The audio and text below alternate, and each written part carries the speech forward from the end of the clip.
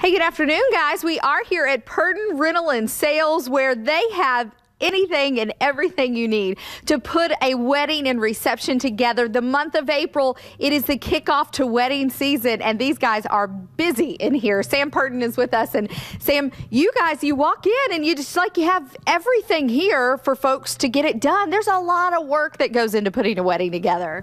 Yeah, we've got everything that you need to help you get everything taken care of, from tables and chairs to china, flatware, and glassware, and then we can always help you find other vendors to help you complete everything else. This is a bit of an overwhelming feeling too when you go to put a wedding together, and you said, Deanne, we have people here that you sit down with and they kind of like do the planning for you. We've got people who can help you put it all together, can help you figure out numbers and anything that you need to get you through that process. Yeah, it is a process, that's for sure. Picking out colors, picking out food, picking out what you want for your reception. This young lady here, Diane, Type A Catering, says the best part of the reception, which we all knew, is cocktail hour. A lot of people may even want to skip the wedding and head just straight to cocktail hour. Diane, I'm not telling on myself or anything. They do. They do. When people show up very quickly, very early, I suspect that they didn't make it to the ceremony. They are just coming to the reception. They never made it. They never made it. You know, cocktail hour is that place where people think, do I need to spend the money? And the answer is yes.